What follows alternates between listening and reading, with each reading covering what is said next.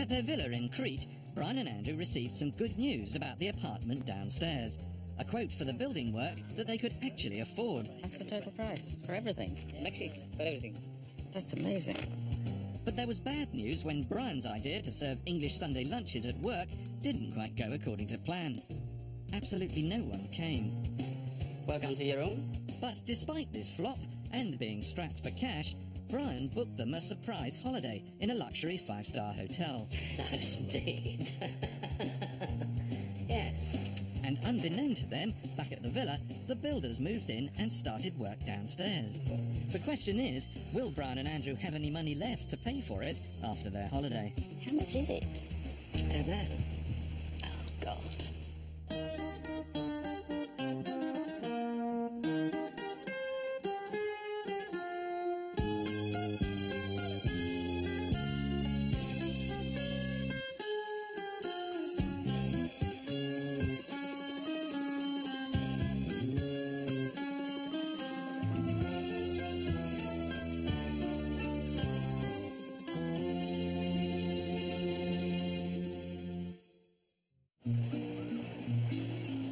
Feeling the pressures of the last few weeks, Brian booked he and Andrew into Crete's 5-star Porto Alunda hotel.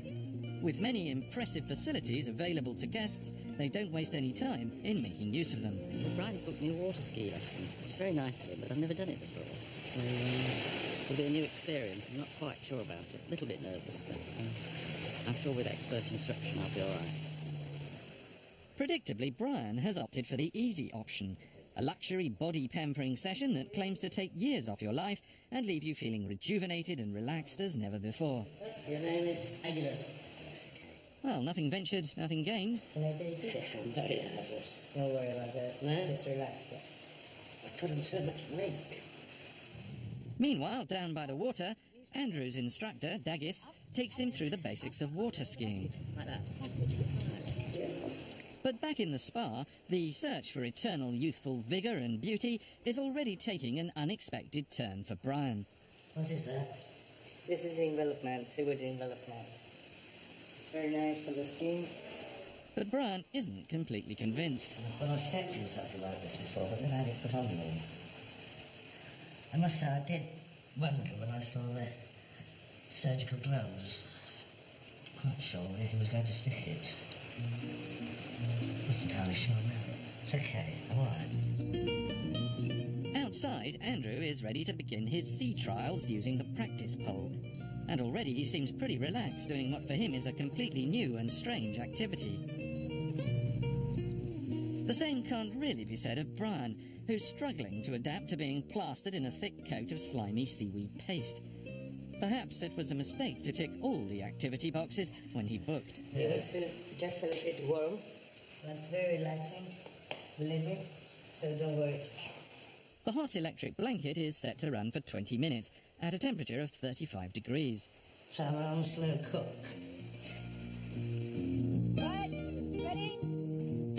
Time now for Andrew to try his water skiing without the safety pole. Come on, Andrew, you're not supposed to be on your bum. Go on, go. Oh. It's just getting very warm now. Yeah, I know that. I feel like a cooked chicken. And I'm absolutely sweating buckets. But, Hang in there, Brian. It'll soon be over. Andrew, though, looks like he could stay out there all day. Well done. Well done, Andrew. That's it. You look much younger. I love that younger. That's good. Okay, so now you're going to have a shower? Yeah. Good fun. It's good fun. Well done, Andrew. Thank you. How does that feel, Brian? Wet. Yeah. It's not... It's strange. It is. So do you think we'll do it again? Yes, probably. I think I'd rather go water skiing.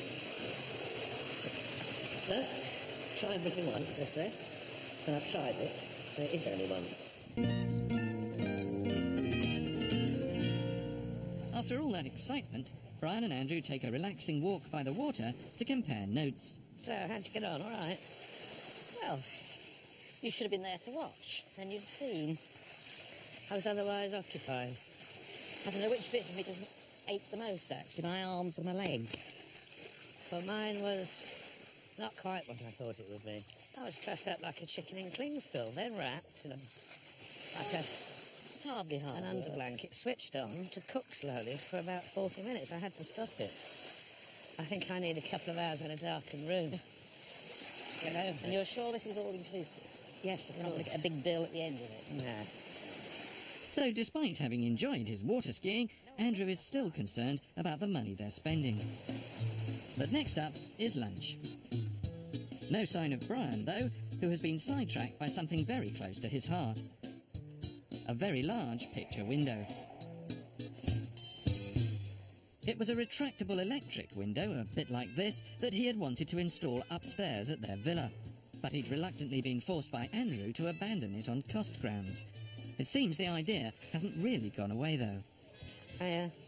Oh, there you are. Where have you been? Oh, just out and about taking a few pictures. Of what? Nothing, not a lot. Have you ordered? No, I haven't yet. I was waiting for you. 120 miles away, back at the villa, the builders are really cracking on and making good progress on the downstairs apartment, albeit without the presence or even knowledge of Brian and Andrew. Back at the hotel, after a busy first day, the relaxing and luxurious surroundings seem to be having the desired effect, even on Andrew. Have you enjoyed it? I have. Nice break. Oh, you're not worrying about the money anymore? No, I've put that to the back of the old... back of the brain for the next couple of days. We're not quite sure, but sooner or later the builders will be in. Well, hopefully sooner. They'll start. On Les and Pete's downstairs, and we'll be back on track. Then we'll be in business. In fact, let's drink to it. Yeah, Downstairs and to us. and to us. Well, they do say ignorance is bliss, but just when all seems to be going so well, You've seen these windows? Yes, I've seen the windows. I know exactly what you're going to say. I'm not going to say anything. Yes, you are. Well, I might. Let's not spoil the evening. No, we won't. Don't you think they look good? They do look good, yes. Good, well, at least you think they look good. it's day 2 of Brian and Andrew's holiday, and back at Palmer's, Brian's boss Nick is still trying to find out what has happened to his manager. I haven't seen him today. Where is he? Have you seen Brian at all? Because I haven't seen him for a few days, huh? No sign of him. He disappeared. So anyways, if you phone us, make sure you tell him I'm looking for him. I'm very pissed off. And Nick is not the only one who's unhappy. Back in Wales, Les and Pete, Brian and Andrew's friends and business partners in the downstairs apartment, haven't heard a word from them either. Well, the last time we spoke to Brian, it was before Christmas. And he'd got a couple of quotes and so he wanted this extra money from us. And we just said at the time that under no circumstances were we prepared to lay out any more money. And since then, we've not heard a single word. I think he's probably realised that he's upset us by trying to tap us for more money. But he likes to keep a low profile if he doesn't know what to do. Oh yeah, Brian's not somebody that'll come forward. If he's in a real dilemma, then he'll consider silence will be the best option. And we're getting, to say the least, very, very pissed off with the whole situation. But I'm not going to put up with it for too much longer. So I think we're going to make a phone call to find out exactly what's going on. Surprising, really, why Pete, knowing Brian and Andrew as he does, thinks they should have any idea about what is going on at the villa. In fact, the answer is plenty. The builders are making good progress and seem to be in a battle with the dogs to see who can make the most noise. Meanwhile, neighbour Jerry, who'd agreed to look after the dogs, is in for a little more than he'd bargained for.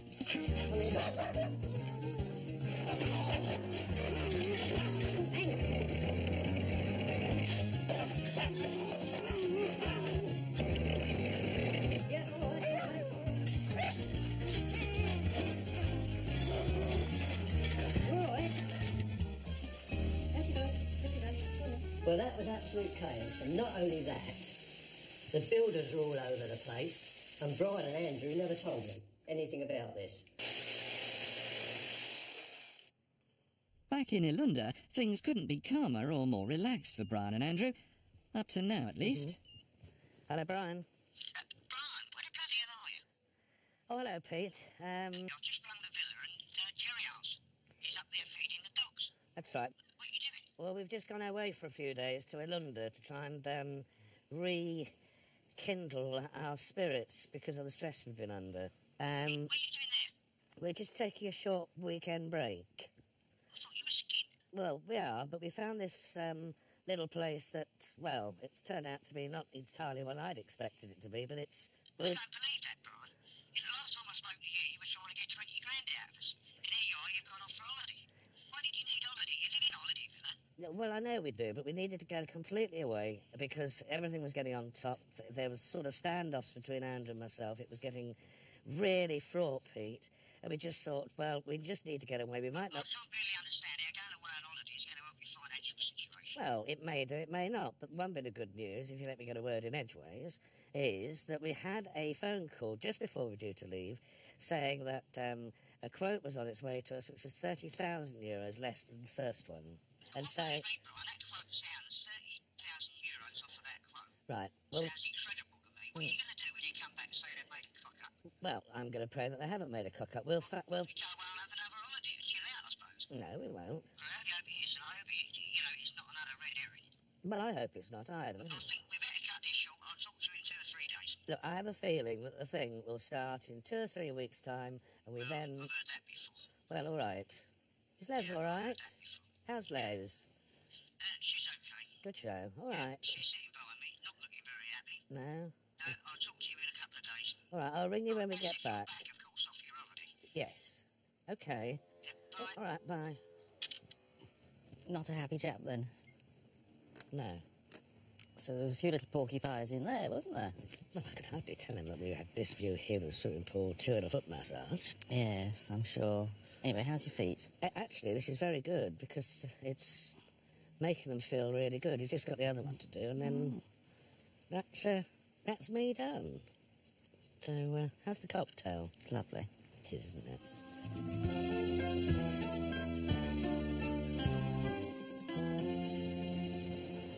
Brian and Andrew have spent the last few days living in the lap of luxury at a 5-star hotel on Crete's east coast.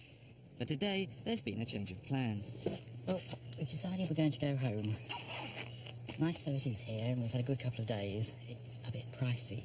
The weather's turned, so we've decided to go back home. Brian's paying the bill, which should be amusing. Room 61, to bill, please. Thank you. We are, I'm afraid, sadly.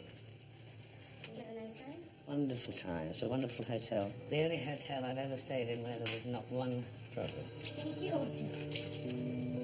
Well, Brian may not have experienced any problems with the hotel so far, but as he gets a good look at the itemised bill, he suddenly looks decidedly less chirpy.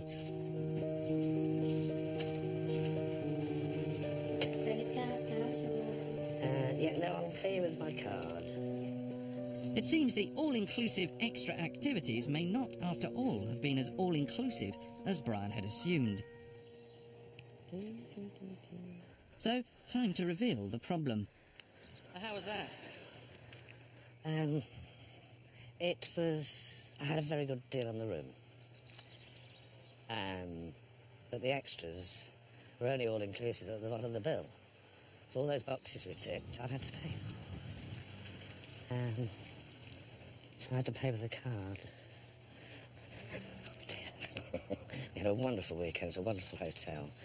I think I'd better give somebody a ring, see if they've got any more hours for me to work. But it'll be between me and my maker until the bank statement comes out. Oh, yeah. No? All done. Settled up? Yeah. Do we have some money left? Heaps of money left. Good. I'm going to stay and clean windows, or...? No, it's all paid. Right. And everybody's happy. Forgive the fact, though. Next stop. Home. Home. It's been 3 days since Brian went AWOL from his job in the cafe bar where he works, and now it dawns on him that it might be a good idea to check in with his boss, Nick. Not least to make sure he hasn't been forgotten. Hiya, it's Brian. You know Brian, your guy? How are you? Nick, we just had to get away for a few days. We just needed to get away. Anyway, from tomorrow, I'm back with a vengeance. And I'll work double time. Whatever you need. Thank you very much. I'll see you tomorrow. Bye now. Bye. Bye. Nick all right? He's fine. Oh. I just got a phone call from Brian. He's coming back, and he wants to work double shift. I'm very surprised about that. But anyway, he's going to be in a big trouble when he's coming back. The nice thing is, he understood. I did not really tell him what was happening, but he understood. Oh, that's good. Yeah. Now that's one interpretation, I suppose, Brian.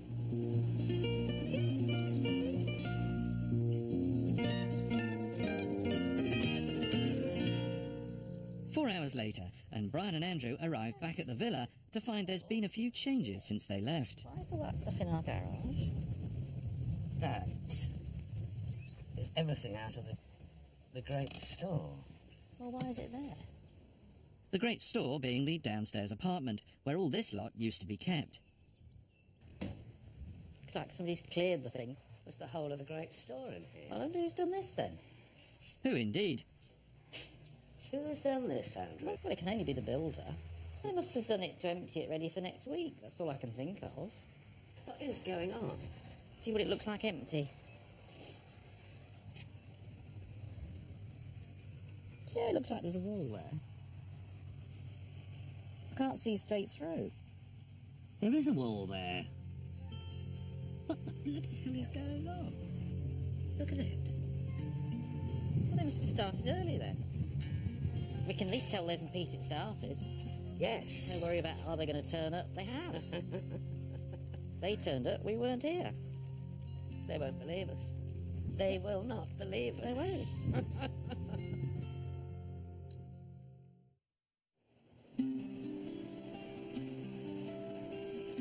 The following morning, and what better way to celebrate their return home than a nice long lie-in.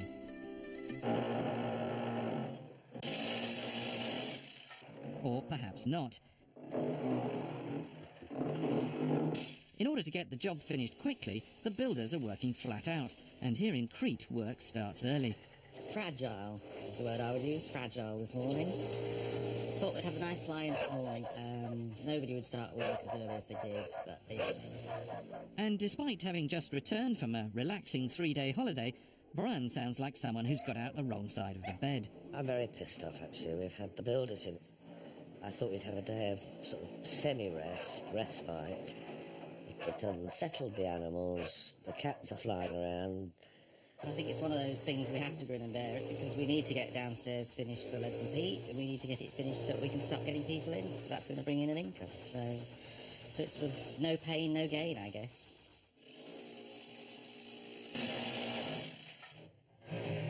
To take his mind off the racket, Andrew decides to have a sort through their belongings in the garage. And even Brian has roused himself to take a look at the changes going on downstairs. And he's so impressed, he completely forgets his grumpiness about the noise. Amazing. Quite amazing. They certainly cracked on.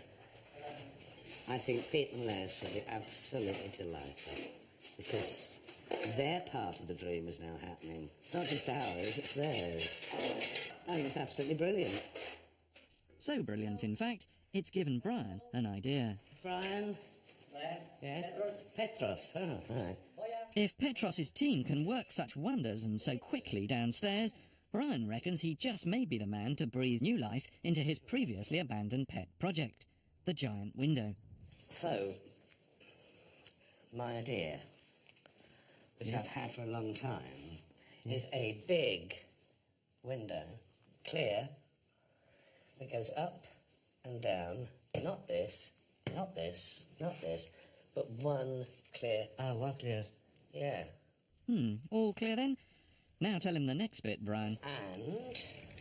here, full glass, up and down, Down. into the garage. Ah, the garage. Yeah, it goes through here. It was there. Down, garage, down. Yeah, garage downstairs. Yes. Well, maybe not so clear. Unaware of the scheming going on upstairs, Andrew is starting to unearth some long-forgotten relics of their former life. Don't think we're quite ready for this yet. Incredibly, Petros seems to have managed to decode Brian's madcap mumblings and actually understand what it is he's after. Possible? Yes. Yeah? Yes, possible. And this is music to Brian's ears. It's just a good job Andrew can't hear through his. I need a price. Price? Let's go tomorrow. Tomorrow. Tomorrow, yes. But our secret. And plan. Yeah, plan, yeah. But our secret. Okay. Next. Not Andrew. Okay. Don't tell him. Okay. Okay. In the next programme, Brian hits on an idea to bring in more customers to Nick's bar and get back in his boss's good books. But finding the acts proves harder than expected. What have we got talent-wise coming then? A big fat zero. Right. Hello? So in desperation, he turns to professional drag artist Fiona Motion for help. Blonde wig guess alike. I can twirl. Yes. No. It's like riding a bicycle. Do not tell Andrew about those shoes.